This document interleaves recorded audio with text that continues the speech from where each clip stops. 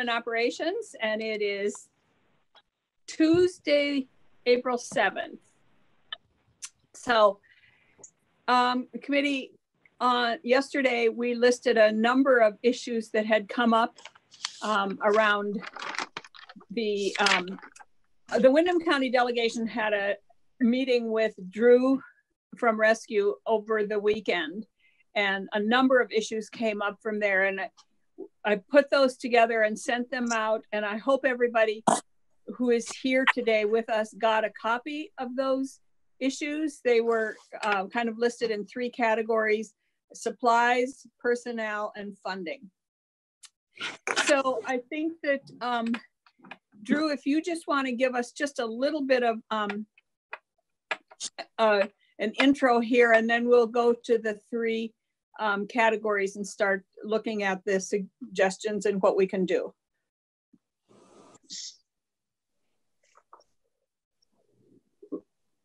You're on, I can't hear you. Are you talking? I have to unmute myself first. Yeah. So the major issues that I was highlighting over the weekend and to persist are funding and the funding shortfall due to not only the preparation aspect of COVID, but the drastic decline in the number of patients transported by ambulance services, and what we're anticipating to be a significant cash flow crisis coming in the next several weeks for especially the nonprofit or the private services. Not as much of a concern for the municipal departments, but certainly for the smaller nonprofit and the kind of the regional nonprofit models. The second component that we're looking is the staffing, not only for the immediate COVID response, though that is a concern, and we had some how we might address those, but making sure that we have access to education to help fill the void of personnel that we anticipate having directly following this kind of first phase of crisis response. So those were the major issues. We also were looking at having difficulty in getting PPE for service providers and first responders. And the other issue was loss of personnel due to National Guard deployment. And it seems like some of those issues have actually since maybe resolved or partially resolved since our discussion on Sunday. So I'm thankful that we've already seen kind of some relief in some of those areas. So it might be helpful if you would tell us which areas seem to have resolved themselves, so we don't have to go over them again if they really have resolved themselves. Does that make sense, committee? Yes. Yes. So it sounds like the string of emails today that EMS personnel that are currently on active duty orders will be returned to their EMS units, which should solve that problem. And we're very thankful and appreciate that, especially here locally. And word that we got this morning from the EMS office was that they do have access to PPE and should be able to supply ambulance service providers with a month of PPE in the very near future. So it sounds like we've made some progress on that issue. The health department. Yeah, yes, Allison. Drew, with the personnel, with the National Guard, EMS people coming back to their EMS squads or teams, will they be being paid as National Guard members, or are they coming back as private citizens again?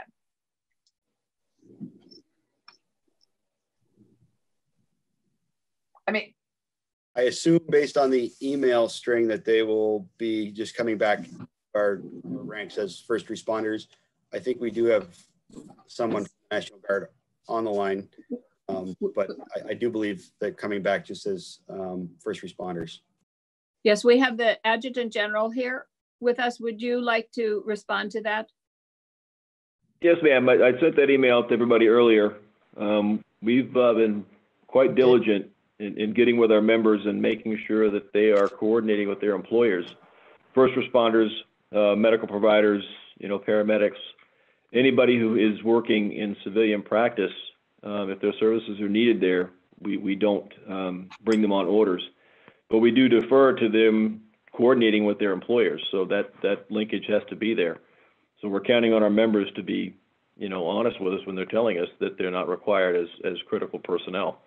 But if any providers have a need and that information is not accurate, just let us know, and we will end the term of orders and put those folks back into civilian practice where we're probably better served having them anyway.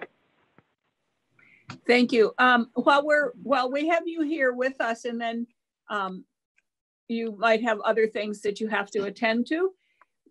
Is there one of the things that came up at our meeting with the Windham County delegation was whether there was the ability for the Guard to deploy people who are unemployed, who currently have lost their jobs because they had jobs in other areas that aren't considered essential, to bolster up the EMS system by being drivers or other non-medical people.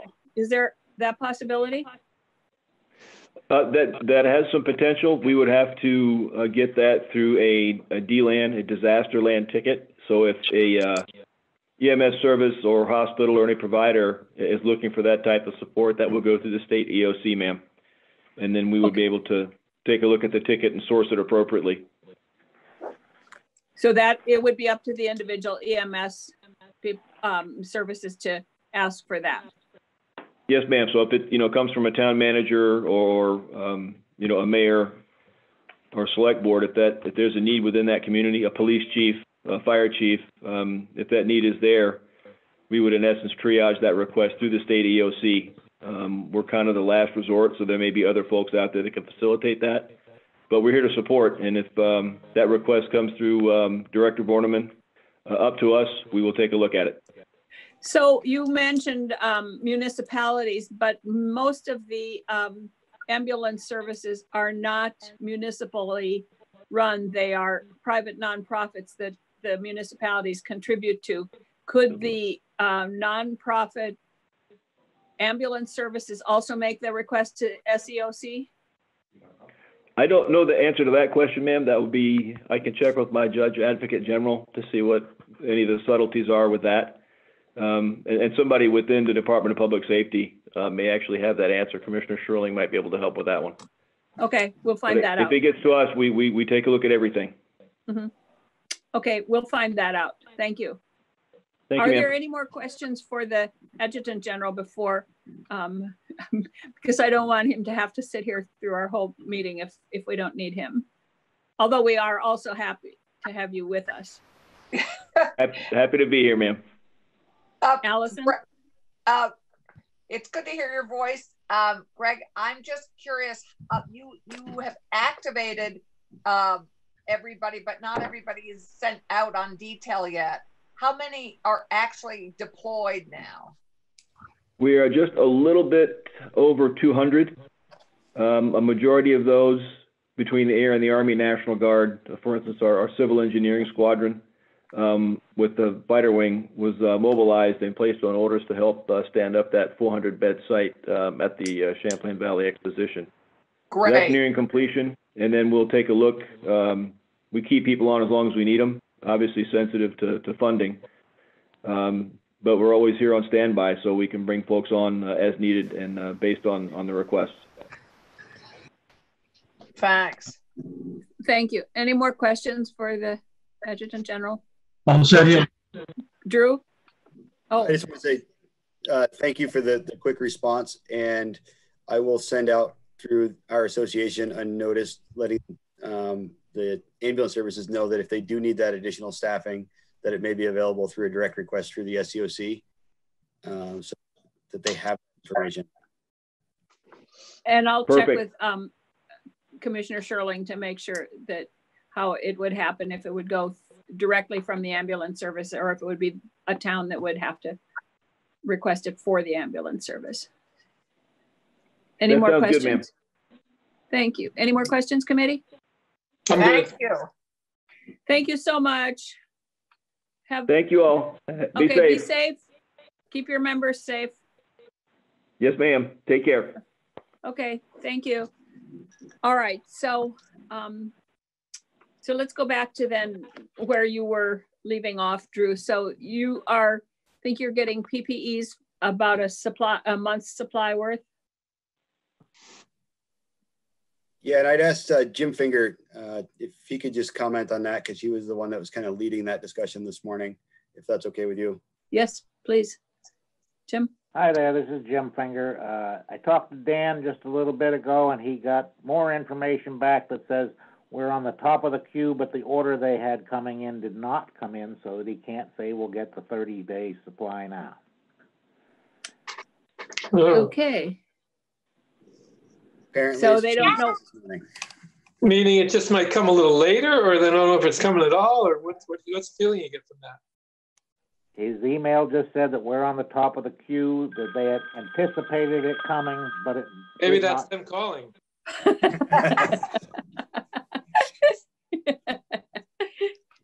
Unfortunately, this is changing by the minute. Okay, I get that. Okay, so you're on the top of the list. So, okay, that's at least good news. So when it comes. That's what it sounds like. When it comes, we'll get some. Can I ask a different question about supplies? One of the things that you talked about was the decontamination materials for your ambulances, and that what you're having to resort to tends to be a little corrosive. And so a suggestion, Laura Sibilia was going to look into that through BDCC to see if there were any local people that could do it. And Allison Clarkson had a suggestion about the distilleries, because they're making hand sanitizers. Would that be an appropriate product? So local distilleries are making alcohol. We've tried utilizing that. Jim Finger actually found that some of our school systems have available decontamination techniques. So that's another resource that we're attempting to borrow. So we're trying to get creative in some of these solutions, but as far as purchasing, the supply chain is still not widely available for decontamination, supplies. But we are, again, working at coming up with creative solutions. I think Jim's find at a local school was a huge resource that we didn't know was available. You might also, that's a great idea. You might also check local colleges that have closed down, because they probably have, I know a lot of them cleaned out their kitchens, but I doubt very much that they cleaned out their cleaning closets. All right, any questions on that one, committee? All set. No. Or comments? Doesn't have to be a question. All right, so is there more about supplies that we need to address? So just to make you aware, so supplies, and this is not unique to EMS, this is healthcare everywhere. Not only is it cleaning supplies and PPE, but we are also finding shortages on other things, IV supplies, medications. And there's nothing that we can do about that. Meter dose inhalers being one of the concerns right now, but it is an ongoing problem, and the way it's kind of manifesting in EMS is increased costs. So as we're attempting to buy, we're paying, unfortunately, way more than we for these supplies, and in some cases, once we run out, we're not able to replenish those supplies, and that goes for the hospitals and nursing homes and everybody else as well. So it's just it's part of this pandemic. Are you in the queue for those materials as well as the hospitals? So I asked the health department to find out if any of that material is available through the National strategic stockpile. As of right now, none of that type of stuff has come in as part of a stockpile, but they were looking to see if any of the kind of the medical supplies are available kind of outside of the typical supply houses. So you have the Department of Health on top of that one looking for you? We've asked them to, and that was last week. I haven't heard whether they've had any luck with that yet, but I will be following up with them. I believe Shayla is with us. Are you, Shayla? I am here, yes. Okay. Have you any more information about that? I have nothing about that, but I would not be the person to know that. So if Drew has put in a formal request, we have a full tracking system. We have hundreds and hundreds of requests coming in for all sorts of different things from all sorts of different providers. Would it be wise for, I'm thinking about the 80 different ambulance services that are out there approximately. Would it be wise for them to make a request through the, whatever that, the advisory council is called, rather than 80 separate requests? Or are you doing that already?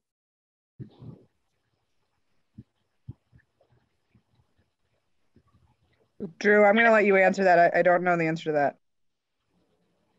So right now, every individual service is making their own requests for supplies and services. There's really no kind of EMS coordinated effort towards the supply or the response planning.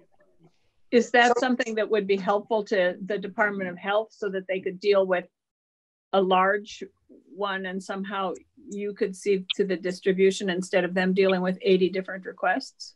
Yeah, that makes sense, because that would make a lot more sense. I don't know if you have the wherewithal to be able to do that. So I spoke to Dan at length this morning, and some of the information that we've been getting from ambulance services across the state, he was unaware of. I know the health department has been, very much engaged in, other aspects of the response, and some of the information that's been passed on to areas of the EMS office have not necessarily gotten to his attention yet. So, when we were speaking about things like financial implications and just kind of how significant those might be, as well as some of the personnel concerns, that stuff had not actually reached him directly yet. So there seems to be at least a little bit of a lag in some of that communication, which is, somewhat understandable considering what they're going through up there. But I think we take a more active role in organizing EMS services and their needs and getting that message to the health department. Especially the smaller services, I think are struggling with being able to kind of get their needs out. Mm-hmm. When I'm talking to services about their staffing levels, and we have some services right now that are currently borrowing personnel from neighboring departments because they've had enough people out sick that they can't serve their areas, and the health department is currently unaware of that. So I think there's a breakdown in that, that kind of that preparation and planning somewhere. How do we solve that?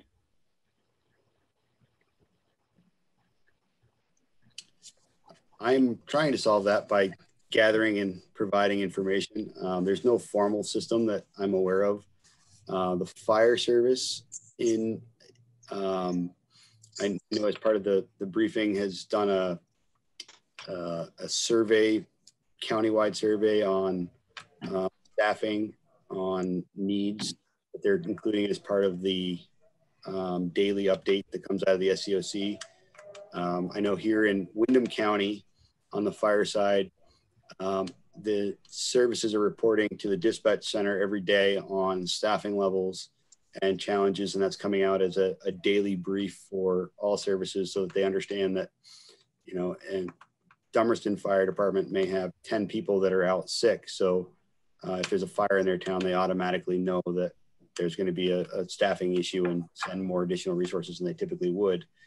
I don't believe anything like that currently exists in EMS. I don't know that we're actually querying services to find out, you know, where they are in the process of response, whether they're struggling, whether they're on the verge of collapse. So other than people reaching out to their neighbors, I don't know that we have much coordination going on. Allison? So I'll add that in. Hey, wait, Anthony, would you move your hand? Oh, because I thought you were frozen and I was afraid I wasn't seeing you if you wanted to ask a question. No, I'm just intensely concentrating. Okay, sorry. Allison? I just wanted to make sure. I love it. I love it when you intensely concentrate. This just goes to the need for mutual aid for EMS. You know, both. I mean, it just strikes me that in this all these areas of need on personnel, for example, that you aren't speaking with one voice for all 80 departments to the National Guard, for example, so that you can identify needs and speak broadly for the entire system with supplies and the entire system with funding. It does strike me that that's one of the needs that we could help with, or, you know, that is really being exposed as a major need at this period. Yeah, I agree with that. It does seem like it would be a lot easier if you could speak it with one voice. It'd be more powerful too. Yeah, I mean, Greg Knight can't have 80 different departments calling to ask for, you know, a potential unemployed, you know, National Guardsman who could come and be a driver. I mean, it needs to be one voice saying we need 10 people in 10 different communities doing whatever. It's too much of a patchwork for it to be effective, I think, in that regard. So does that bring us to the need for the mutual aid?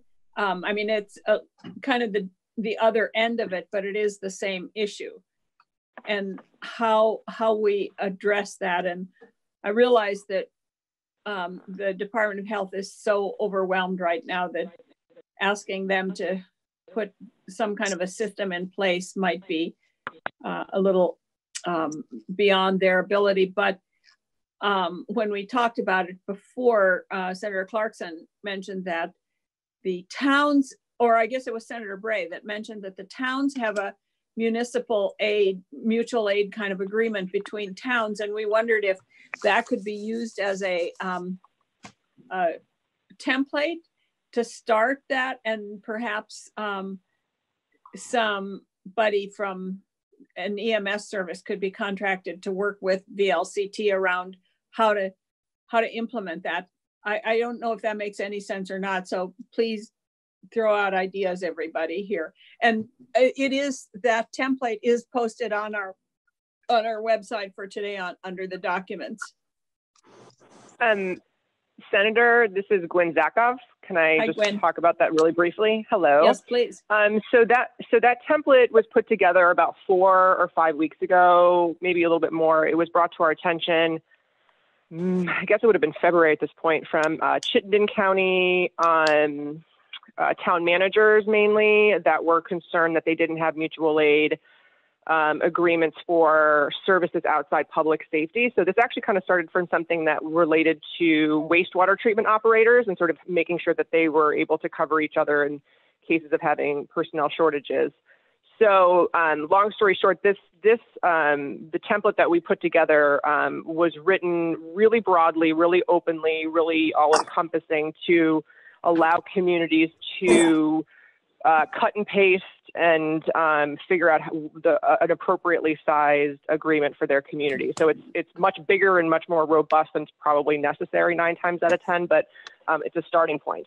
So with that said, though, however, just the way the laws and statutes and the corporate entities that exist, whether they be governmental or non-governmental, this is written under the umbrella that they're municipal incorporated entities, whether it be solid waste districts or municipalities on their own. I am not so sure how much tweaking would need to be done to make it work for nonprofit entities. That's a little bit above my pay grade, but that's sort of where, at least for the template that's in front of you, that's where that came from. In the issue of bringing in nonprofits creates some just more confusion because the laws around both are very, very different. So I don't know how helpful that is, but at least that's where this whole mutual aid agreement sort of came in from discussions in the Senate Natural Resources Committee. So hopefully that at least helps explain that part of it. Well, and Gwen, it's Allison. The request, we already had their municipal mutual aid agreements, and then there are fire department mutual aid agreements, and many of those are nonprofits, aren't they? I mean, some of those are independent and stand on their own and are not arms of the municipal government. Yeah, and again, that's why it's written so broadly, and I believe that you have to have basically legal counsel to basically make sure that everyone is taken care of at the end of it. These are generally things that can't be done sort of in a weekend, and especially when you're talking about two separate types of corporate entities. So it would need bigger minds to look at how they're put together, and the heads of agencies, whether it's a town manager, a select board, speaking on behalf of the municipality, or someone who's running a nonprofit, they would both have to have both of their interests met, which becomes a little bit more confusing. Chris, did you have a comment? Yeah, I just, hi Gwen, thank you for the sample contract again, and which I was hoping might bootstrap something for someone working on it. Do you know, for nonprofits in the state of Vermont, sort of a VLCT counterpart, like the Vermont Association of Nonprofits, that might be looking at this more broadly? Yeah. Maybe the chair knows. I can't speak to that. Yes, there is. There's a, I can't remember the name of it, but I get their newsletter weekly or daily or something. Does anybody remember what their name Do you mean is? the Common Good? Yeah. Common Good. Yeah. Yeah, Common Good. That's right. And they're the sort of nonprofit voice. Right. So maybe they already have counsel, and with an eye on EMS, they could help, do the rewrite that would tailor it to EMS needs. That's a great idea, Chris. I think that's a terrific idea. Sheila, would you? Oh, excuse me. No, it's just I'm trying to remember. It's Laura, Mark's wife, Lauren Glenn Davidian. Lauren Glenn. I knew there was another thing before Davidian. Right. Thanks. Okay. We'll try. So Sheila, would you? Oh, Drew. I'm sorry. That's Jim Finger. I just wanted to make sure you know that we have mutual aid in the ambulance services across the state. It's actually part of our license even. That's not the kind of mutual aid you're thinking. The fire departments go town to town to town. Yeah. It's like I take care of 12 communities, and that takes me 30 minutes to get to the next ambulance service into their territory and 45 minutes to their site. We help them out all the time. The kind of mutual aid that we're talking about now for personnel, there's not enough in the whole state, period, on most times. So it's not that we don't have mutual aid. We do have mutual aid. We do it all the time. Now, that was the other finger. That was Drew's finger there. I saw. Drew? So, yeah, and that's what I wanted to clarify was, so for the kind of daily operation of EMS, it is very common for ambulance services to respond and deal with surges in other people's area. When I brought this up, I was speaking specifically about the type of aid that would be needed if an area was either overrun with calls as a result of the pandemic or unable to respond to as a result of personnel shortages or people being sick. So we don't have a Vermont plan for how to stand up an ambulance service in an area that their service failed. So, you know, hypothetically speaking, if we run out of funds here in Brattleboro, it's very straightforward at Rescue. We close our doors, and there's 15 towns without ambulance service. There's not enough mutual aid anywhere to cover the call volume that we have in Brattleboro. And there is no plan in place to provide us with additional trucks, provide us with additional personnel.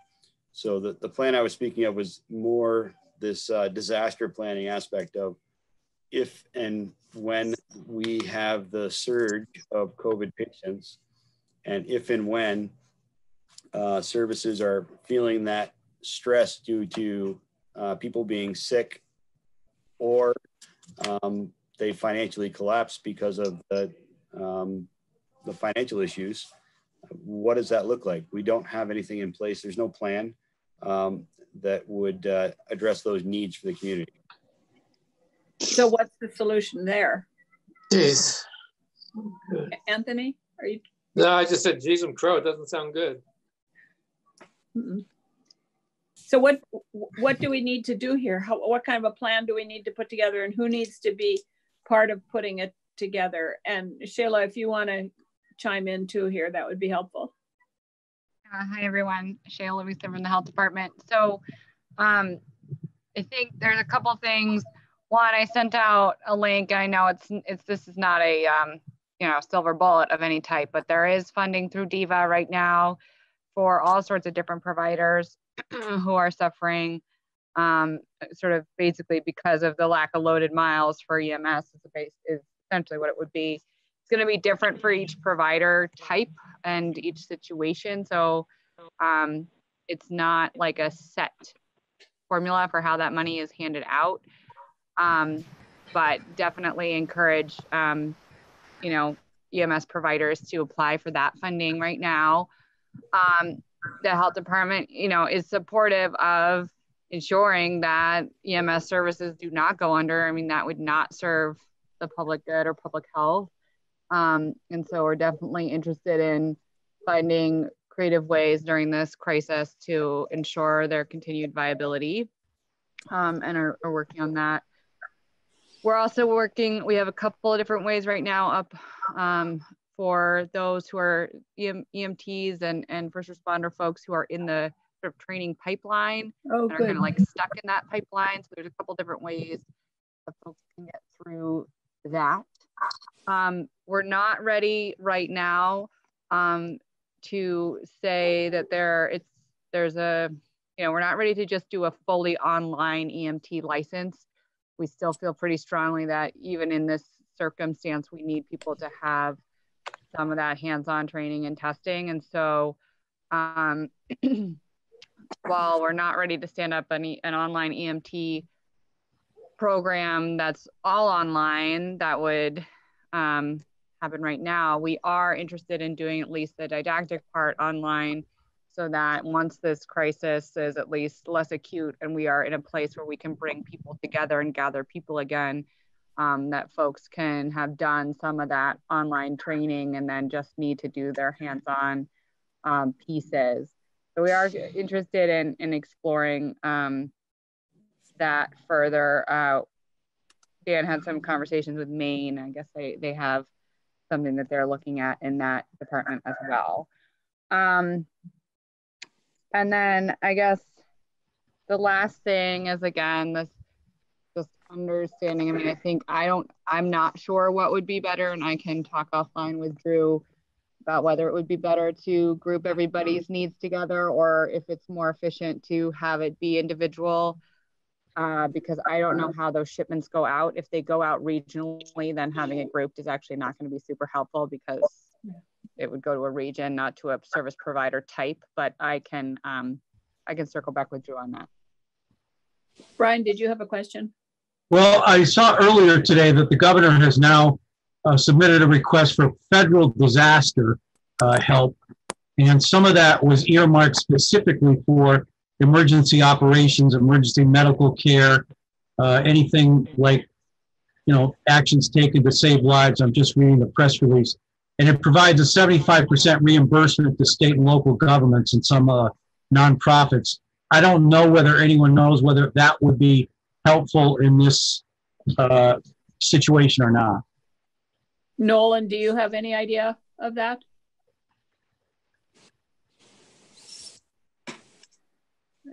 I think no, I don't. Sorry, I don't know anything about that. So guys, this is Shayla again. So I think that type of funding is, you know, that exploring those types of funds is a really good place to look, in addition to some of the other federal funding that is or will be coming in. Okay, so I want to follow up one thing on the personnel here and about the people in the pipeline for training, and then jump to funding.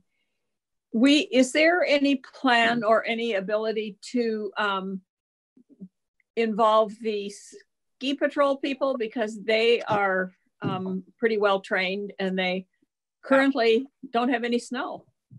Right. So that is a great question. So right now, ski patrol can apply for our first responder license. So not the EMT license, the one below that. And normally they would have to take a test. What we're looking at doing right now is providing them with a provisional license without the test for the duration of the crisis. So then post-crisis, if they wanted to keep that first responder license, they would have to take the exam. So I know that EMS is looking at that at the health department right now to see if and how to roll that out. But I think that they are trying to move forward on that process. Do you need any legislation to do that, or can you just do that? We can just do that. Okay, can we encourage you to do that? I think they are actually like doing it. I think it's just a process update. Okay, so I guess what we need to do is get the word out to all the ski patrol people that they can get that provisional license. So we can do that through the ski association. I'm not sure if Jim Harrison is with us or not. Molly Mohar is. Oh, Molly. Oh, good. I didn't realize that. So, Molly, how about that? Hi. Hi. Nice to see you. Yes, I've been in contact with the presidents and general managers from all the ski areas, of course. Our ski patrollers are not currently working, but they obviously can be in touch with them. We did get a request from Dr. Chen from AHS already that came out to us Sunday night, and I forwarded that along to the presidents and GMs to that out to their local patrollers. Many of the patrollers, as you would guess, are already engaged in the medical profession or are engaged with their local EMS, but we have encouraged them already to volunteer, and I'm certainly ready and able to get any other communications out through the presidents and GMs to get to those folks. Good. Thank you. Anything else on that? Anybody have any comments or questions? Or Drew? I had also spoke with Dan this morning about the allowance to allow first responders to be the primary attendant during the height of this pandemic. I don't know if that has gone anywhere, if Shayla has any information as to where that is in the discussion. They're still discussing that. That is more, they have not made a decision on that yet, but they are looking into whether that or not to do that. If they do it, just to be clear, it would have to be still under a crisis scenario. So it couldn't become standard operating procedure even during the coronavirus crisis. It would have to be like individual cases, but I think they are looking at that, Drew. What do you mean individual cases as opposed to generally during the corona crisis? Like, it sounds like they wouldn't want it to be that they only had first responders operating trucks like for months on end, but like, Thursday night they don't have an EMT and you've got a first responder going out, you know, in that kind of instance, allowing for that, but they have not made a decision on that yet. Is that helpful, Drew and Jim? So I think that it could be very helpful for services that are struggling to get any providers out on the road. There's a lot of first responders that work with ambulance services that are typically driving, providing care on the scene, but not typically primary service. And if we could lift those restrictions, especially during the kind of the peak of the pandemic, I think it would open up a lot of resources that we currently don't have. I could look at the numbers, but I think we have like 200 or 300 first responders in the state that would then be able to be primary care attendants in ambulances if we were to open that up. Thank you. Allison? So Drew, it also sounded like the National Guard, I mean, if you could again act as one voice and each day let the National Guard know if there was additional personnel need, like we need a driver, we need 5 drivers tonight, we're down, whatever, that it sounds like they could be used in that capacity too. They could be deployed specifically to help in that kind of a fashion. Yeah, I agree. This is the information I got today on the call is the most specific information that I've heard yet about whether National Guard resources could support local EMS. And it sounds very favorable, and I will get the information out to services saying that they can request that from the SEOC. I know the other question that we've asked, and Ray Walker, EMS office, was supposed to be looking into the availability of MRC volunteers through the state volunteer website of people that be local and available to drive. And as soon as we get that information back from him, I'll get that out to all services as well. So, but again, I think it would be really hard for Greg Knight's office to be inundated with 70 different requests. I mean, it makes some sense to have all those request needs identified in the morning and funneled through one voice to the National Guard or to whomever would then be dispensing help, in whether it's no matter what it is. So in that case, what I heard from him is those requests all go to the state emergency operations, and they would put a single request through to him. So it would be each individual community a resource and then combining them at the SCOC. Yeah, I wasn't clear on that. Okay. Yeah, I think that in this case, there is a system for requesting help and receiving it. And what the National Guard was saying is that in many cases, they are the last resort. And there are other, folks who could be sent out by the state emergency operations center. And so that there is a system set up for that, for again, all different types of providers, including EMS.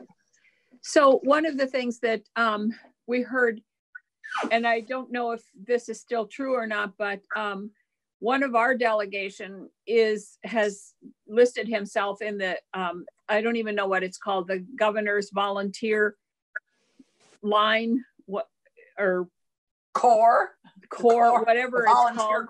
And we were told that EMS is not, does not have access to that. Is that still true? Or if it is, why? Does anybody know that? Doesn't make any sense. That makes no sense. Do we know if it's... Senator, I'm not sure what you're referencing, but I can go back to the state EOC and get you information on who has access to which resources. Okay, yeah, I don't, because one of our delegations said that he has listed himself as a volunteer, but he's never been called. But we were told that EMS did not have access to that, to requesting volunteers through that list. that the governor is keeping. Yeah, So I'm not sure about that. Yeah. I do know that the State Emergency Operations Center has a method for each type of provider and each, like how to get those resources to kind of all the different folks requesting them. And I think there are algorithms for that. I don't know what they are, and I'm not sure if I can get them for you, but I will try. some volunteers might just be willing to come in and decontaminate the insides of the ambulances. They don't have to. So anyway, Chris Campany, you had a. Just, I have an email here from the Vermont Organizations Active in Disaster from Phil Colling with Serve Vermont. And the VOAD met, can you hear me? Yeah. Okay. Yeah. And it just says, hi VOAD partners, I'm sorry I couldn't attend yesterday's meeting. Many of you have seen that Governor Scott set up the vermont.gov volunteer portal as a way to recruit Vermonters to the response effort. The response was tremendous and many needs are being filled, especially on the medical side. At the same time, there's a list of about 1,000 people who are unaffiliated who would love to help. If your organization needs some people, either with a specific skill set or in a particular place, please let me know. Serve Vermont is the conduit from that list to nonprofits and organizations, and we would be happy to try and get you what you need in service and stay healthy, Phil. So just sharing that communication. So it sounds like the list is getting, it sounds like at least Serve Vermont is seeing it. Okay. Where did that Drew, sorry. Drew, I think that you were the one that said that you don't have access to that, or is that still true? Or So I don't know where the email that we're just hearing came from. It's something that I've never had cross my desk, and the other services that asked the question have never seen. So we seem to be breaking down in our ability to communicate. If that exists, that's great. And if you could send it to me, I'll make sure it gets out to all the services so they can use it. Chris, can you forward that to both Jim and Drew, and they'll get it out to everybody? I don't have their email addresses. Can I forward it to Gail and she can send it out to the list? Okay, perfect. Is that okay, Gail? Okay. So yes, Chris. It's just one person's experience, but this past weekend, it's been whatever 17 years, something like that, since I had an active EMTB certification. But I thought, well, I could probably do something helpful, and so I went on that web portal from the governor's site to sign up in some way, and there's no, you can sign up for state, like I don't have the proper name. They are the Medical Reserve Corps, I think it is. And it does, you don't end up seeing EMS services listed. You see state level Medical Reserve Corps groups, like for me, it's Addison, Rutland County. So I was happy to go ahead and complete it. But I don't think that, it didn't seem as though it was designed to let me reconnect to the EMS system. So maybe we can make a suggestion that they actually list the EMS system on there. Yeah, that would be great. I don't know who administers what, but it looks like it's the Vermont version of a national program and registry. Oh. Well, maybe we can send a note to both Erica and maybe Kendall, because I'm not sure who's. Guys, this is Shayla again. Yeah. So yeah. I think that's where I was offering to explore that and get that information back to you. Because again, I know that there is a system. I just don't know what that algorithm is. I do know that it is also regional, and that's probably why it popped up like that. But again, I'll get you more information on that. Good, thank you. And maybe when you get that information, if you, so that it doesn't take a long time, if you can just send it to Drew and Jim and send it to the committee also, that would be great. And may I ask if Chris Campany would be kind enough, in sending that email, if Gail could send it to us, I'd be curious. I'd include that in mine columns. I hadn't seen that Go Vermont.gov or whatever it's called as a portal for volunteers. I'm somehow missed that. I'm surprised that any of us have missed anything. There's so little going on. Really? Well, Yes, no, I've missed many, many things. Yes, Becca sent out a list to us asking us what our fears were professionally. And that was my biggest one, was I am afraid I'm missing things that I really should be on top of. So anyway, any more issues about personnel, or are we kind of on the road? Do we need any legislative solutions, or are things beginning to work themselves out? Drew? Make sure that that we have funding going forward to support. Yeah, so funding is the last issue. Funding. We're gonna address funding now. Excellent. Okay.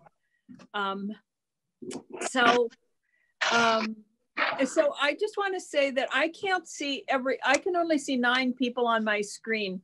So if somebody that I can't see, like Shayla, if you have a comment and you need to say something, please just interrupt. Other people can raise their hands, but if you're on the phone or I can't see you. Are you on an iPad? Huh? Are you on your iPad? Yes. You just scroll over, just swipe. I know, but there are people who aren't pictured, like Betsy Ann and Molly is there as just a little person. Now there she is again, and Shayla, Gwen, and Pat Malone. Pat, do you have anything to say about personnel? The only thing I've been thinking about is once the health department unsuspends education, gearing up so we could get people that are completing courses online to get them the opportunities to take care of the skills parts of the course and the preparation for the exam. So we're working on some solutions for that. Okay. Any questions about that? Molly, were you going to say something, or? I just wanted to say that if somebody, the proper person, wants to pass along the information about the provisional licenses to me, I'd be happy to send that out to the ski areas and get that out to folks. My email is molly@vermont.com. Hey, Molly, I'll be sure to do that. This is Shayla. Great, thanks, Shayla. Great. Okay, so let's move on to funding. Now that we've taken care of the big issues, this just is a little issue of funding. So I think my phone keeps, let's call her, and pretty soon my message machine is going to go on. So Chris, our question to you was, would they be eligible for FEMA, and is there a workaround on that? I'm going to see who this is. Take it away. Okay, so this is beyond my. You have to mute yourself, Jeanette. There she goes. She did. There she goes. Okay. Okay, so I am not an expert on this, but I forwarded it to Kim Cantorici. She's the Vermont State Public Assistance Officer at VEM. She's the expert. So I'd let her know that you guys were discussing this, and she replied back to me, and I'll forward this to Gail as well, so she can forward it out to everyone. So this is for the FEMA reimbursement for the pandemic. She says, yes, EMS are considered a nonprofit and could qualify for public assistance funding for COVID-19 emergency protective measures. The program would pay for only overtime labor hours, however, as well as equipment time and PPE purchased by proper procurement. I have more information, see attached. So I will send that to Gail so she can send that out to everybody else. But if you want the expert to talk about this, it'd be Kim Cantorici with VEM. And Shayla might have, and others might have insight too, as far as how this has been applied. I will note that I was contacted about this by the Windham County Sheriff. I don't know if Department of Public Safety or who would be the logical entity maybe to organize information calls or webinars with groups of folks, so say the EMSs or the county sheriffs or the municipal police, but it might make sense for that kind of thing to happen. If it's not happened, I don't necessarily have visibility into, you know, we're mainly working with the town, so I don't necessarily know what's been done for other groups of responders. So that those kinds of things could be happening, and I'm just not aware of it.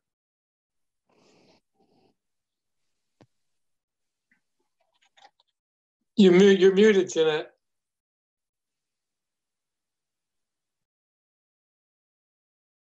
You're still muted, Jeanette.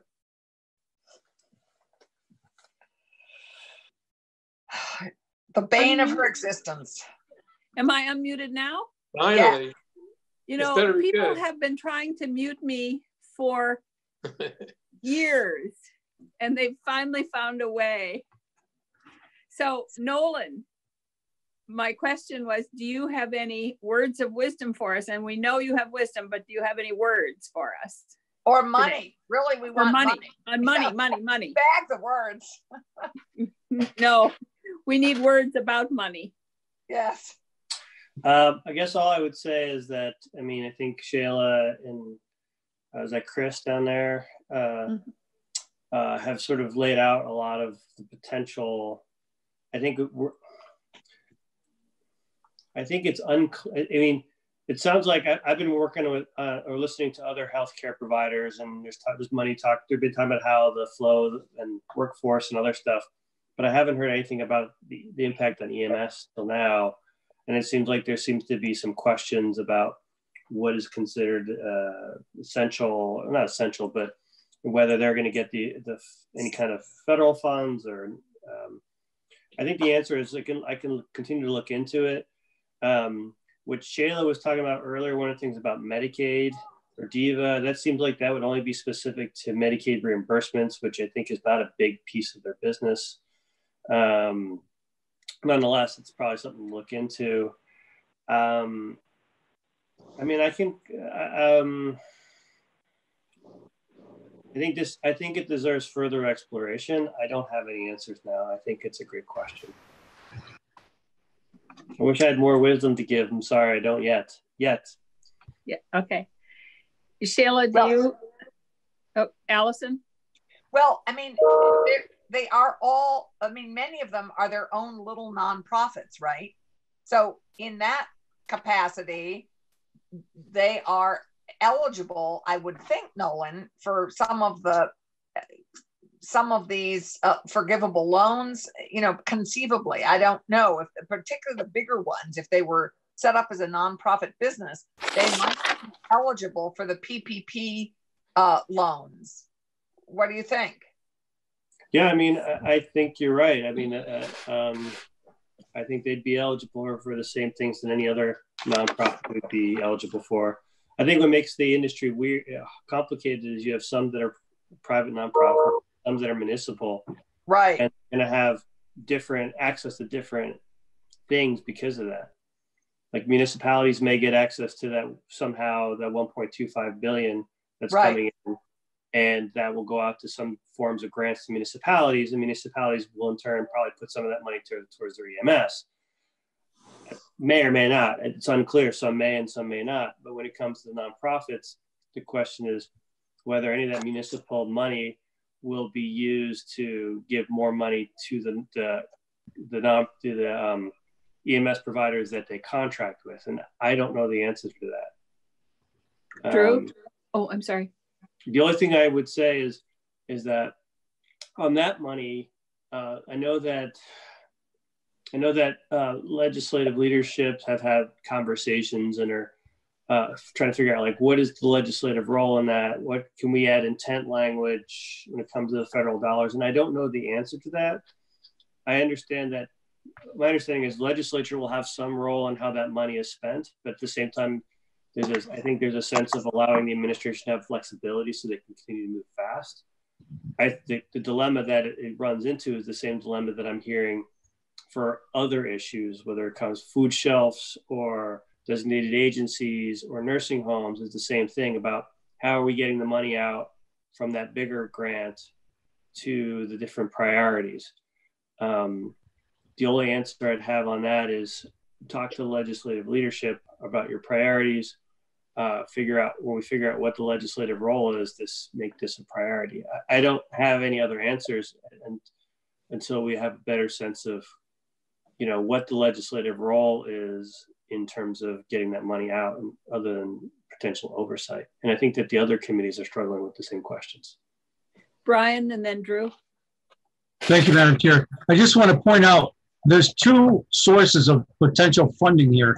One of them is the CARES Act, which is at 2.2 trillion, and Vermont's getting about, I can't remember the exact number, but a substantial amount of money. 1.25 billion. 1.25 billion. And then the second piece is this federal disaster declaration, which does call out EMS things. Nonprofits that would be eligible for reimbursement include nursing homes, laboratories, and hospitals, emergency care facilities, and fire and rescue emergency services. So there's two different situations here. I don't know, Chris from the Wyndham Regional Commission called out specifically that there's probably going to be earmarks for some of that funding, but maybe it's for personnel, maybe it's for something else, but maybe Nolan could at least look and see what the differences would be between the two potential funding sources. But I do think there's money there. Well, I think you're right. I was talking about what I was just talking about was that CARES Act money. Yeah. And the answer is that, like I said, it depends on how it's dispersed. And I don't know how the money's going to be dispersed. I don't know how decisions will be made, and what the legislative role will be in that. So, you're right. And I think there's still questions that haven't been answered. Yep. So I'm going to go to Drew, but I would ask a question about when Drew answered or has his question. Would it be better for the ambulance services, the EMS system, to actually put together some kind of a coordinated package of funding needs and put it forth that way instead of each one trying to figure out what they might need, and then we as legislators could actually support something like that if we saw it, instead of 80 different places trying to compete for that money. So I'll go to Drew and then Anthony.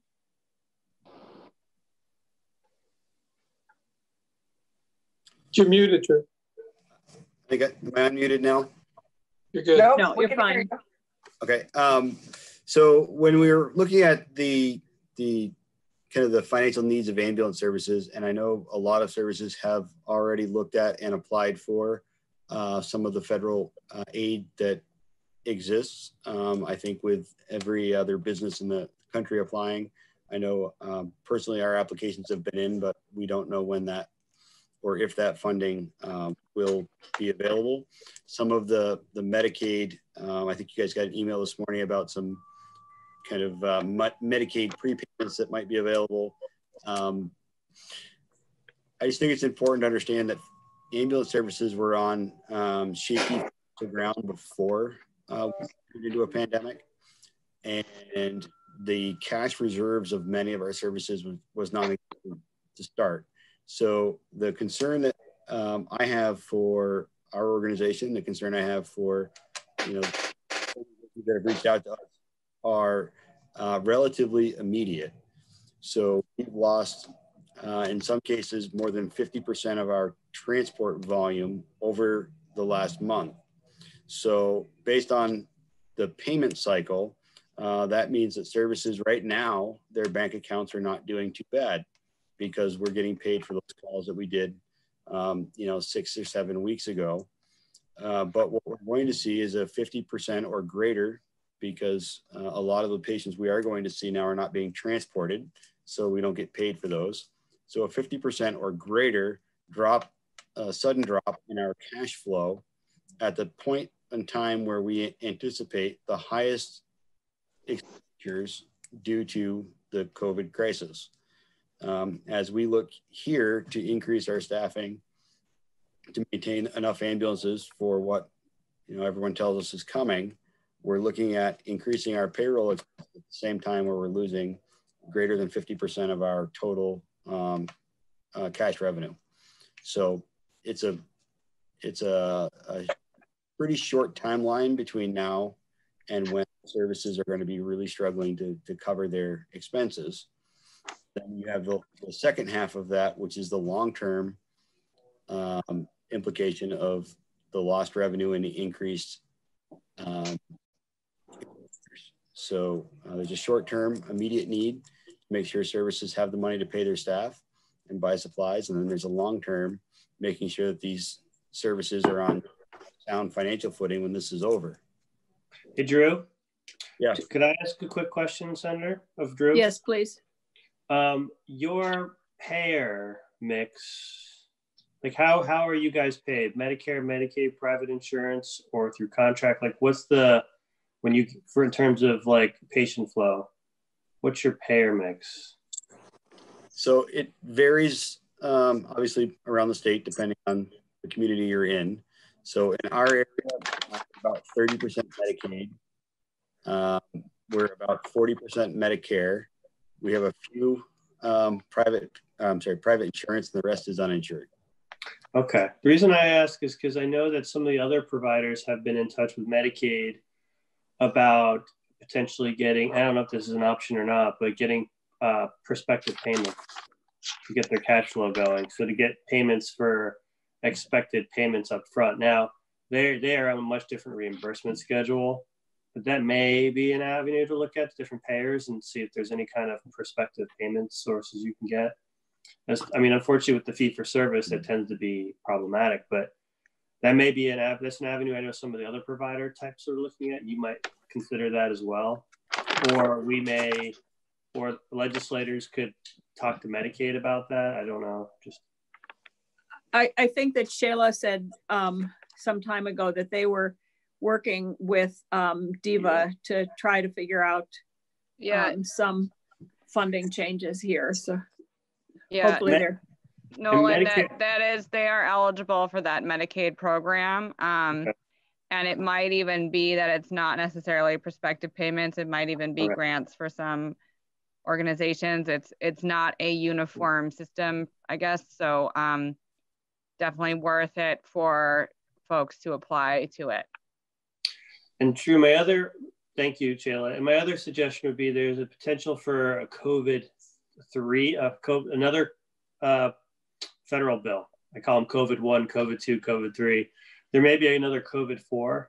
And I would highly recommend reaching out to Leahy's office about, when they've been talking about the different providers, they've been hearing from FQHC and mental health and substance abuse, but maybe they haven't heard from emergency responders. And it may be worth reaching out to your congressional delegation and saying, hey, we're on the front lines and we're not getting any money.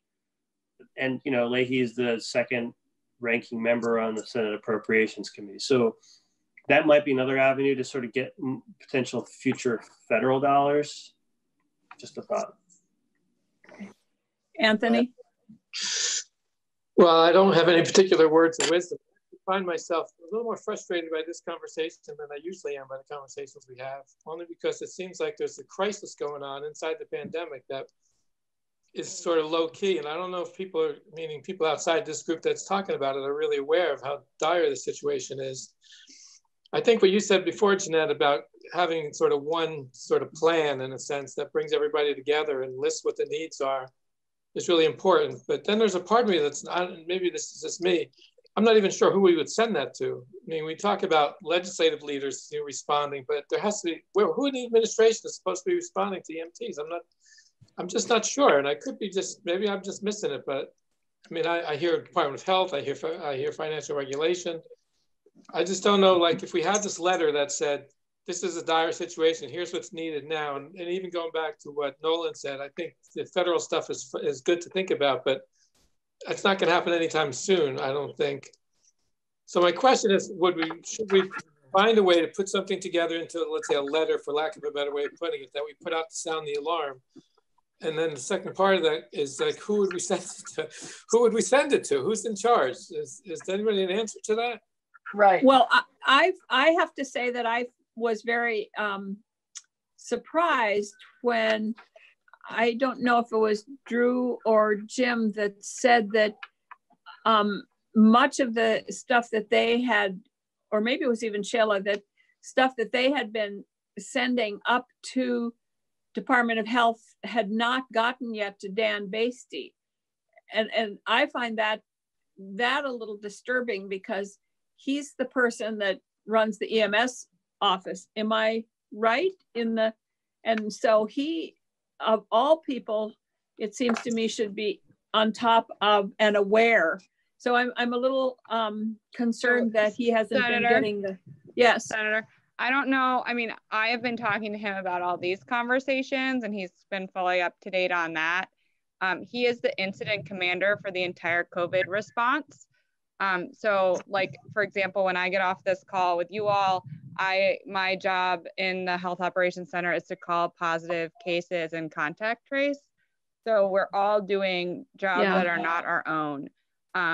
So I think there's two pieces there. I want to make sure that we're not sort of leaping to conclusions about what everybody does or doesn't know, because I don't have that information, and I'm just a little wary of that. And then also, I just want to be clear that you know, he is the incident commander here for our whole response. Yeah. So I think those are two things.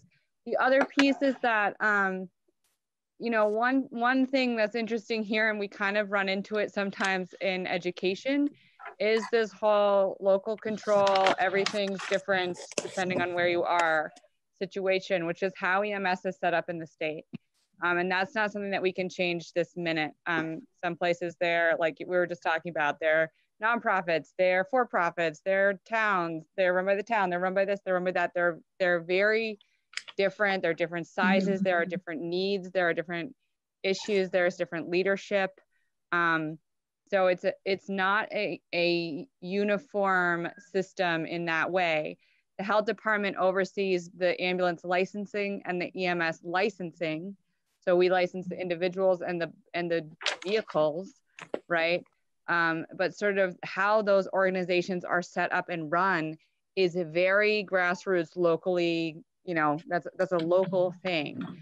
The problem with that, I mean, the beauty of that is it's Vermont, and that's how we've done it. And it's been, you know, it has worked, as we've been talking about for a while now. It's not necessarily working in this moment. And I think that the other part of this that's hard is for all providers, not just EMS, all of their funding is so varied. And that's going to be true again with this response.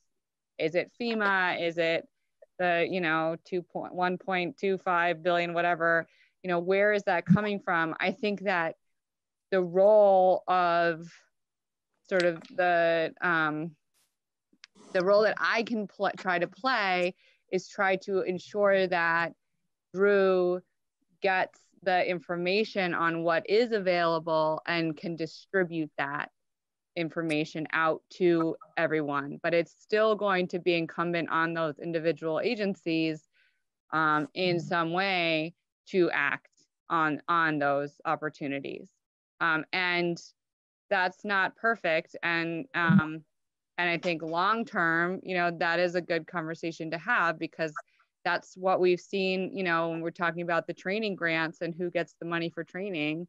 You know, we've seen that issue come up there, basically, where there's this opportunity to apply for funding, and some places have like a HR system and a grant application process, and some places have one person who, you know, uses the computer on Sundays at the library. So I think, you know, I think that there's so many moving pieces here, but I guess I'm committing to you to play the role of ensuring that the EMS Advisory Council chair, you know, Drew, gets the information in terms of what opportunities are existing now. So maybe it would be helpful to, I'm feeling a little frustrated, just like Anthony is here. So maybe, I'm sure everybody out there, and we need to address the kind of crisis of this crisis within the crisis, as Anthony described it, but we don't want it to, I guess we don't, in terms of who we would inform that this crisis is happening. I was thinking, do we inform the public? No, we don't want to scare people. I mean, we don't want people to go into a panic because they think that we're not going to have them, because there's nothing that the guy on the street out there can do except panic. So we don't want that to happen, I think. I'm not sure if everybody. I agree. I think this is an internal thing we need to solve without it. So I wondered if it would be helpful at all to know, like, how many of the ambulance services are municipally based and could possibly apply for FEMA money. And that won't help them immediately, but if we can, if we know that they might get reimbursement, there might be some immediate money that could come. And how many are not private nonprofits, and what the different needs are for them and where they would apply. And so we also have had in the budget that we were going to pass, we had $475,000 from the, and I don't remember the name of the fund. It's the firefighters fund, and you guys get about 2% of it. It was EMS special fund. EMS special fund? Yeah, money comes out of the fire safety into the EMS special fund. And so would that, if we were somehow able to release that $475,000 at least, would that begin to help? I mean, it's supposed to be for training, but maybe we need it for other things right now also. Or I don't even know if we can do that. Right. And that'll be a long way off. I mean, through the end of the session. It may not be enough. Well, it definitely won't be enough. Would EMS only get, Nolan, would EMS only get the 2% of that amount? No, we had $470,000 or something in the budget or in the EMS bill. So that money's available specifically. That is the 2%. Oh, that is the 2%. Okay. Yep. Yeah. Sorry. But that's still in a proposed bill that hasn't even made it through the Senate yet. No, I know, but Jane is asking what kinds of money are needed and when they're needed. It. So I'm trying to, Drew. So there's the 2% number comes from the, is a federal grant, which is the AFG grant, which is not replenish personal protective equipment. And out of that federal bucket, which is 100 million, EMS is generally allowed only 2% of that. We have reached out to our congressional delegation to ask them to make changes in that program so that EMS is eligible for more than 2%. But that's the program that you're speaking of. That is what I was referring to. That I got them mixed up. So how much does that 2% amount to? And is that federal money available right now? So that federal grant program is available right now. So it'd be, the way it's currently written, it'd be 2% of 100 million. But that's nationwide for EMS. Oh, it's nationwide. Correct. So that's the current chunk you're of money. You're probably going to get about $7. If we fill out the 45-page application. Oh, okay. That's terrible. So it's 100 million nationwide? And this is for equipment, right? PPE. For PPE equipment, yeah. Like Scotty packs and things like that? Yeah, this particular allocation was out of the CARES money, and it was for the N95s and gowns and stuff. But again, it's one of those grant programs that there's such a small amount of money available to non-affiliated EMS that it's not really worth filling out the application. So how do we solve the, or how, is there any way we can think about solving the issue? I know Shayla's working with DEVA, but the fact that EMS only gets paid for transport. They don't get paid for calls. Their call volume is way down. So when they do their billing for, correct me if I'm wrong here, but when you do your billing for what you've been doing in the last little while here, it's going to go way, your billing is going to go way down. So your reimbursement is going to go way down. But that's at the very time when we're going to be at the peak of and you're going to need to be able to make more calls and have more personnel. So how do we, is there any way we can think of that we can solve this dilemma right now for that period of time from now until the end of April? It seems to me that that's the time we're talking about, that we really have to gear up and provide funding. Is that? Well, unless Nolan can identify a source within the CARES Act medical umbrella of money that EMS qualifies for, that's a very short time frame to roll out funding. Yeah.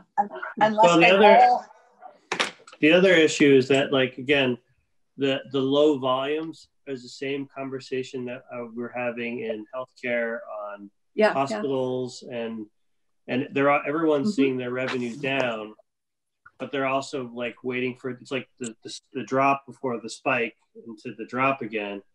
And so, I mean, they're obviously, I don't know how to answer that question other than they're getting direct dollars through the CARES Act to help them keep their doors open.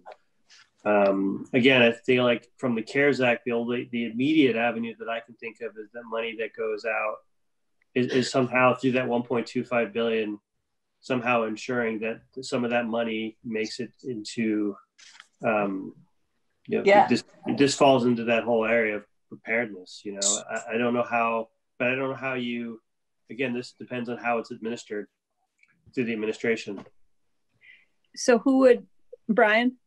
Well, I just read Teresa's from Joint Fiscal, her explanation of the, some of that money isn't even going to get to Vermont till almost the end of April. And then it's going to have to get rerouted, through the state agencies. So you're really looking at May before anybody would get any actual money. So we haven't passed an appropriations bill yet either. And so I don't know, I guess you could let Senator Kitchell know about the need here, but I'm not sure what we can do about actually moving money from one place to another. And I'm sensing the same frustration. Yeah, it's pretty frustrating. In some ways, the quickest money that may be rolled out are for the larger EMS organizations that are set up as nonprofit businesses that could in fact apply immediately for the PPP money, the Paycheck Protection Program. And that would be, they'd have to promise they'd keep everybody on and pay them, and then that loan gets forgiven and becomes a grant if they can accomplish everything they promised. But that is the money that they'll see the fastest. I mean, from what I'm hearing, either that or Nolan magically, with everybody else figuring out what in the medical umbrella world could be applied to EMS. Well, but also this DEVA money. I mean, I know it's not everything, but it is an immediate source, and it is available now. And how, and that they would go through you, Shayla, for that? No, nope. Through Corey. Nope, through DEVA. I sent that link, and they would apply through on the DEVA page. There's a FAQ and instructions. So, and there's the challenge with they're not speaking with one voice. So all 80 independent EMS squads have to apply separately. Yep, that will be true for all of this different funding. And I mean, it's how they bill now. So that, yes, that's sort of what I was addressing as the broader issue that I don't think we can solve in this moment, which is that it is that every town almost does it differently.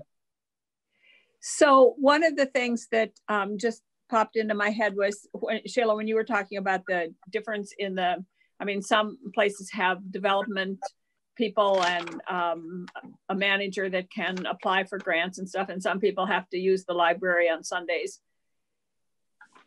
There used to be a program called SCORE, the Senior Corps of Retired Executives. And I was just thinking that a really wonderful kind of volunteer service that could happen by retired executives or retired grant writers or just retired people who want to help is to help those smaller organizations apply for that money, because it's going to be very, very difficult for probably 70 or 60 of them to apply because they're small. Does that make any sense? And could we somehow get that out through that thing that Chris Campany was talking about earlier, to people to volunteer for their, does that make any sense? That makes great sense. SCORE was on one of our small business calls where we did the 4 chambers on our business call, and they're terrific and they stand ready to help. So there are SCORE representatives for different areas. And I know the one from, it's upstairs, but I have the name of the one for the Upper Valley, but they are ready to rock and roll with whatever companies, nonprofits, anybody that needs their assistance. Maybe That's a great idea.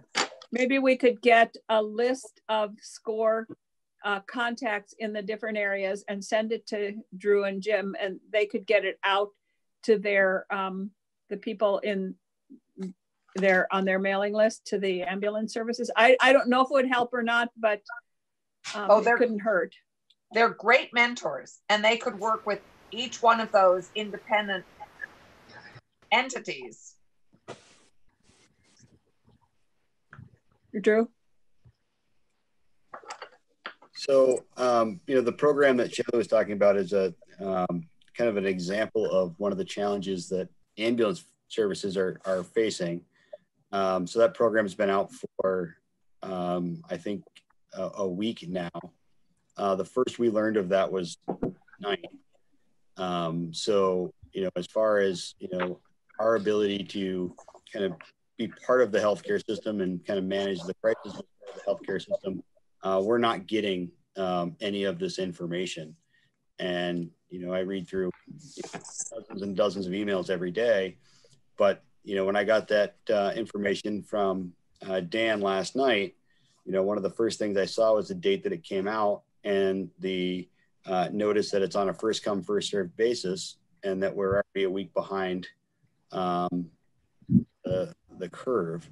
So services don't know at this point, we'll be sending that information out so that they can, start applying for that. But that, again, was news to us as of last night. And I'm not sure how we get included in, healthcare, but we seem to be missing out on a lot of the discussions and certainly some of the solutions that are coming out of the COVID response. So I would suggest maybe that somebody should join every single healthcare committee meeting. And I know that's asking a lot again, but I think that they are probably one of the first to hear, besides the Department of Health and the administration. Am I right about that, Nolan, or not? I don't know. Who was the first to hear? I don't know. Sounds like But- we need a lobbyist. No, but I mean, this is not, this is Shayla. kidding. So, I mean, I just learned of that, Drew, when I asked about, you know, if there was anything that was happening right now that EMS could tap into. I think one of the pieces that's happening right now is that in response to COVID, things are changing daily. So I don't think that's some sort of systematic oversight in terms of that specific piece. I think that's just things are changing daily. I also don't think that because it was last week, there's no more money. I think that my sense from the person I spoke to at DEVA was people should apply, there is funding. So, you know, that doesn't, I love the score idea, you know, because again, I think that the system that we have to work with the system that we have, and the system that we have is this varied system that is dispersed across the state. And again, you know, I'm committed to trying to put together as many resources and communicate as many resources as I can to Drew. But you know, I don't want it to seem like, I think that maybe overstating it to say that they're being excluded specifically. It's more that it's just moving really fast. As Nolan said, there isn't clarity right now how that money, you know, the CARE Act money is going to be.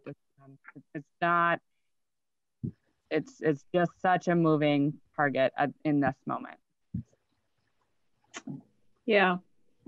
And I don't want to downplay how frustrating that is, because it is very frustrating. It's not that I'm not suggesting it's not frustrating. I just don't think it is intentional. Yeah. I must. Oh. No, I was going to follow up and just be like, like Shayla said, like, I don't know what the protocols are or how the money is going to be distributed, like how the administration is going to distribute that money. And we haven't determined what the legislative role is going to be. And sort of have some guidance in that. I don't think it's all still up in the air. Who determines what the legislative role is going to be? Well, I mean, I think the legislature is trying to figure out what the legislative role is going to be. And well, here we are. You know what I mean? Like, but you know, yeah. The money's going to come in and then like, it's going to go out, and who decides what? And I think I don't know the answer to that. Allison? Corey Gustafson's sent us an email about DEVA money. I feel like in the last day or so. Did you all get that? Yeah. I don't think so. I remember seeing it. Yeah. You do? Yeah.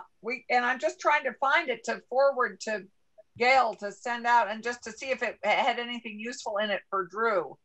And I can't find it. My iPad isn't finding it. Maybe if you're on a laptop, Brian, maybe if you could find that, if we could send that to Gail to send to Drew, or send it straight to Drew. I'll look for it right now. It came out, I believe, on Sunday or Monday. I haven't had anything from Corey since January 26th. Well, Corey may not have sent it out directly. He may have given it to somebody else to send it out on his behalf. So it might not be in your mailbox from Corey. It might be from Janet or Teresa or Peter or whoever. Okay. Okay, so if we can find that. So where— I have it here if you want. I can just read it if this is what we're talking about. It was sent out yesterday at 10:30 from Peter Sterling. Vermont General Assembly. There was a commentary published in VT Digger that may have produced questions regarding Vermont's Medicaid actions. I'm sending you a document that provides a side-by-side comparison, and it's from Corey Gustafson. That's it.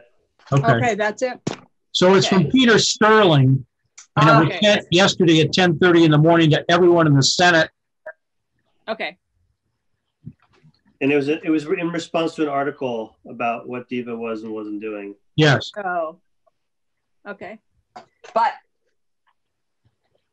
and I couldn't remember. I sort of quickly looked through it. I can't remember if it had funding things, but it might be helpful for Drew to at least see. Okay, so as far as I can tell, I'm not sure where we are, but I think that we have some things that we are going to do. And the EMS Advisory Council should send a letter to Leahy. I think our committee also could send a letter talking about the dire circumstances and the fact that they need to be in. That's not going to be immediate money, but we're going to need money afterwards also. So is that a step that we should take? Yes. Yes. Okay. Yeah. You should send it to all 3 congressional members. Yeah. Okay. So we'll send that letter. I would suggest that the EMS Advisory Council also send a letter saying the same thing. Okay. We are going to, what else are we going to, actions can we actually take? Shayla is going to continue to work with DEVA. You could also do a letter, similar letter to Mike Smith or the governor, flagging this. Yeah, I think we should do that. I think. Yes, okay. I think I that's honestly think the governor's been doing a fine job. I'm not being critical or anything of what the governor's been doing. I think the state's been operating pretty well given the situation. But this just seems like something that's fallen between the cracks, and I think it's worth it for us to point that out. We could do it in a way that's not, it's not confrontational. No. Political. It's just we really want people to know that this is happening. And I think Jim Harrison he was on our call with the Windham County delegation, and he was also going to contact Secretary Smith. Has a good relationship with him and has known him for a long time. And he was also going to, but we could also send the official letter. I think that would be helpful. And Shayla, you're kindly going to work with Drew on the DEVA connection. I wasn't going to work with Drew on the DEVA connection. I was just going to continue to funnel information when it is available on funding and how to apply for it from various sources. But so there is something that's been identified already and that Drew could access. Yes, and I will find out who I'll get a SCORE contact for everybody in every area of the state and send that to Drew, and you can get that sent out to your people if that's helpful. Not just SCORE, but there's also AARP volunteers. Yeah, but SCORE is real well organized by region, I think. Right. Brian? You might get Drew the SCORE person for the whole state, and then each individual EMS for their area could be in touch to get. Yeah, that's what I'm going to do. Yeah, that would be Drew doesn't have, he's got enough to do. I'll find out who they are. Brian? Yeah. Thank you, Madam Chair. Even though it's down the road a little piece here, I think we should continue to let Senator Kitchell know of our desire to find some money and funding for the EMS with regard to, the appropriations bill, the budget. I know we're not going to deal with that right away, but we will have to deal with that before we adjourn. So I just think it's crucial to have her still understand the need here. Mm-hmm. All right. Anything else that we can do right away?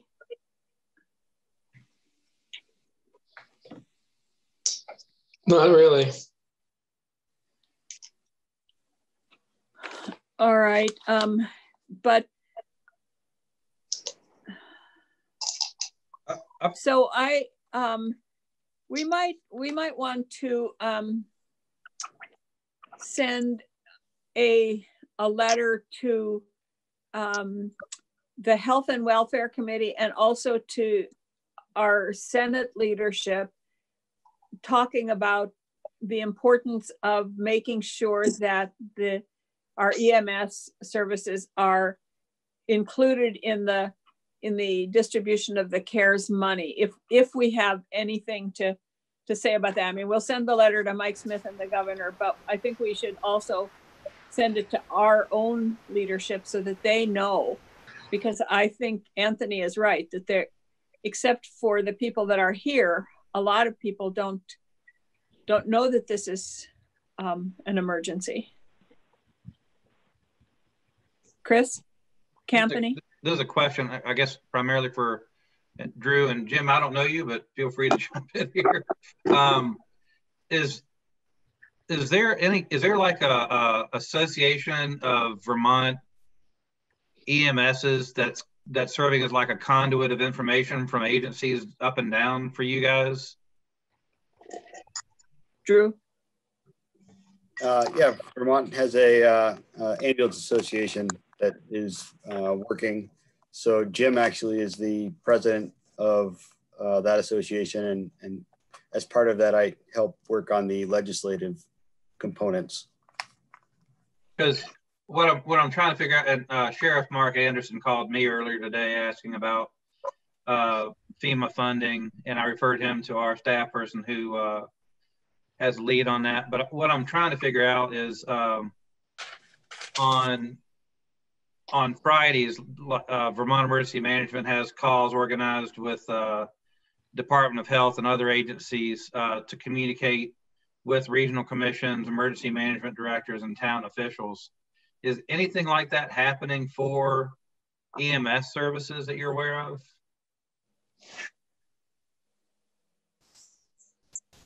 I saw Drew shaking his head. Jim, is there anything that you're aware of like that? Like, there's calls every week that we have with the chiefs of EMS, fire, and police all at the same time every week on, I believe it's Wednesday. With the agencies? Yeah, with the commissioner and Dan Bates, the Department of Health, and gives the updates. Okay, all right, thanks.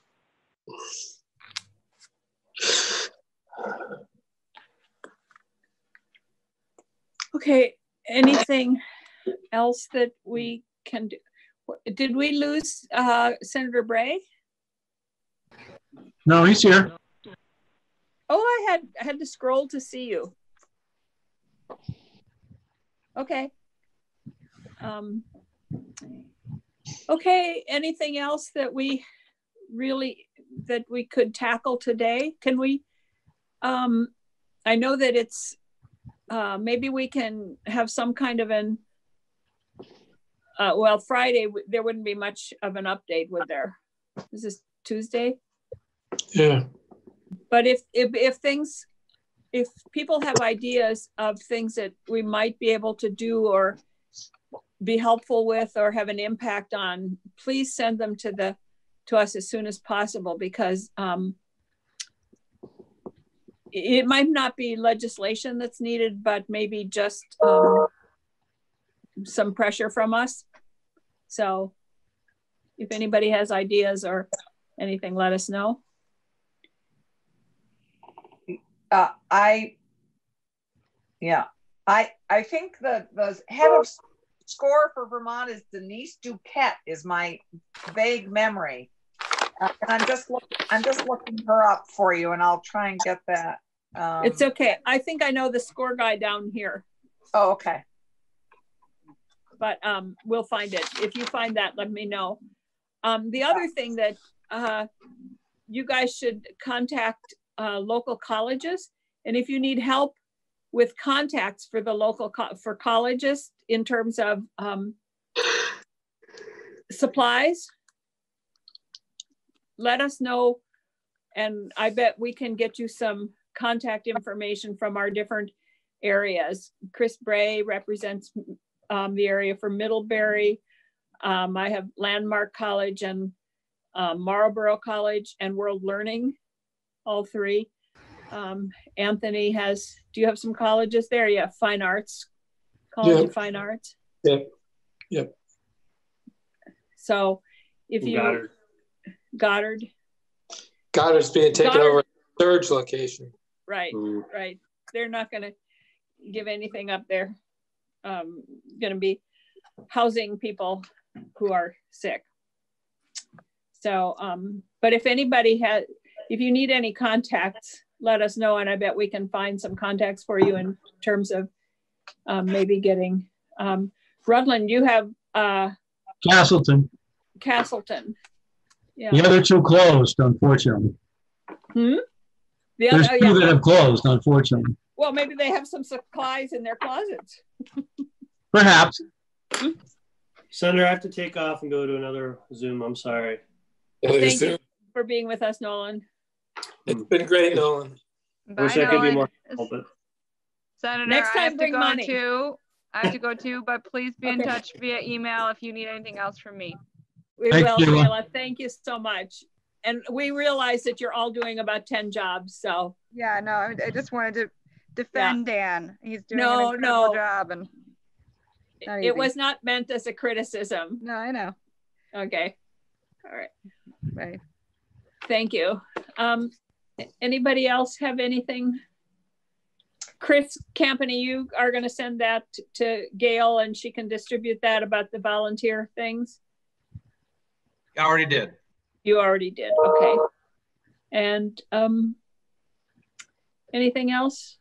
Yeah, I've just got the SCORE one contact. They sent, in looking at their website, it looks mostly organized around, less around regions, but more about specific areas you need mentoring in.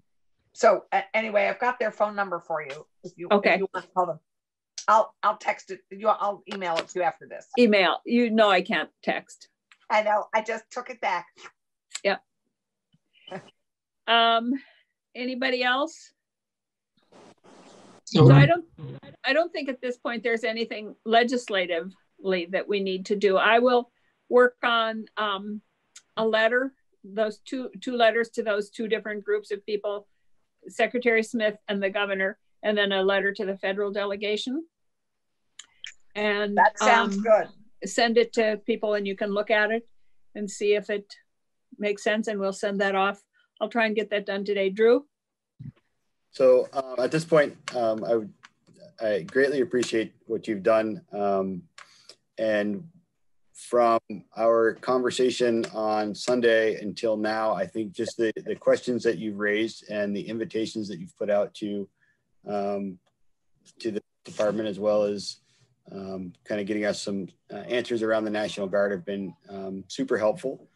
And I think we're moving forward more because of your conversation and your interest in helping EMS. So I greatly appreciate you guys taking the time to work on this. I know there's a lot of people looking for funding, and you guys are going to have a tough time trying to figure out how to sort through that.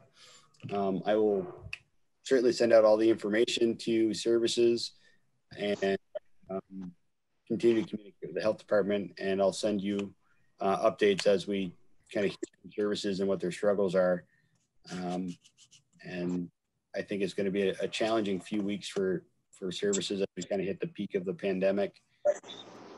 If there's anything else I can be of assistance with, please let me know.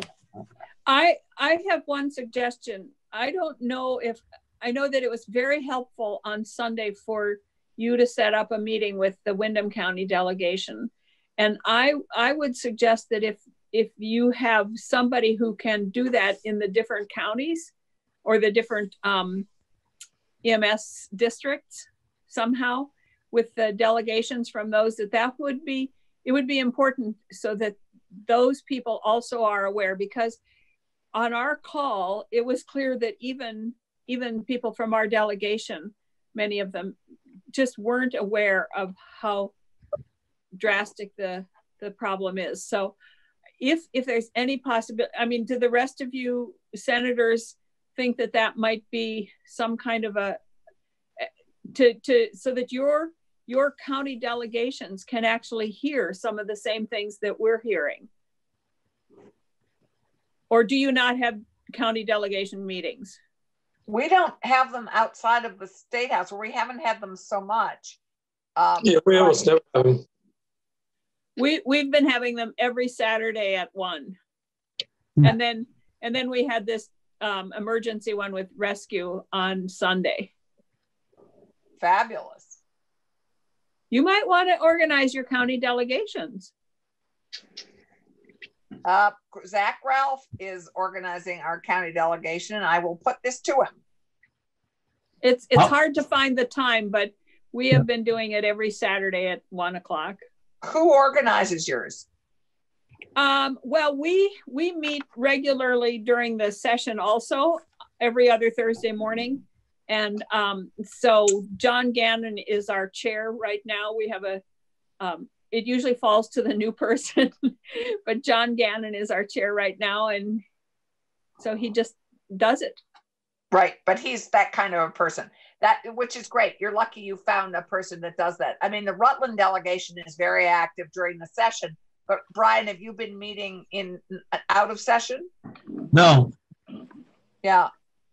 And the Windsor County may be the least active delegation, and we gather usually once a month, but we have not done out of session. And Washington County, do you ever gather? Once. Yeah. That's what I know. It was sometime last year. I forget when. Yeah, I had that feeling that you're even worse than we are. So it's a good idea, Jeanette.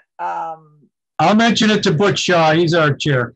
Yeah, and I'll mention it to Zach Ralph. It's mainly what we address is issues that are particularly relevant to Windham County.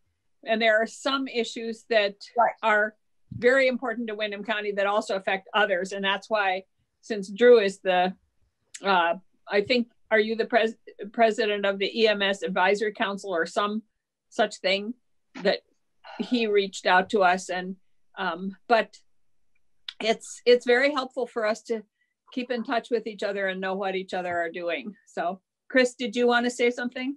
Chris Bray? Well, so in Addison County, we have these legislative breakfasts, a dozen of them all session long, but they have been canceled. So because we generally saw each other every Monday morning for 12 weeks in a row, more or less, we used that. But now you're reminding me that we've lost that connection. Yeah, and ours are, we invite people to come, like Chris Campany came and talked to us once. Sometimes it's on the phone, sometimes it's not. But we've invited different people to address us on issues relevant to Windham County. So right, and that's what we did too. But your breakfasts are in different communities, right, Chris? I mean, you travel around the county going to. We're like a vaudeville act. Right. So it's only for you and Ruth that it's every Monday, because everybody else is just go to their local town ones. No. It's really no, but people decide on their own. So some people travel wherever it is. Other people don't even come when it's in their town. You never. Oh. Got it. Okay. And Chris, speaking of it as a vaudeville act, I've heard that people both cheer and boo. Yes. Well, you know, the booers are more motivated to show up. But no, it's a very polite, friendly conversation. It gets a little tense now and then, but it's okay. It's a chance for citizens to show up and ask questions of their legislators on anything. And it's also a chance for legislators to give a brief report out on what happened in the last week, that kind of thing. So some people complain about them. I'm sure I have more than once, but I've been to 130 of them over the years. So oh my goodness, they're actually really helpful. You know, it's a bit of a chore to get up in the dark and drive to one on Monday morning, but it's really great that we do it. I think it's worth the effort. Yeah, most of the community meetings that are set up for us, I think, are worth the effort. Yeah. So is there anything else? Chris Campany had to leave us to go to a COVID-19 meeting.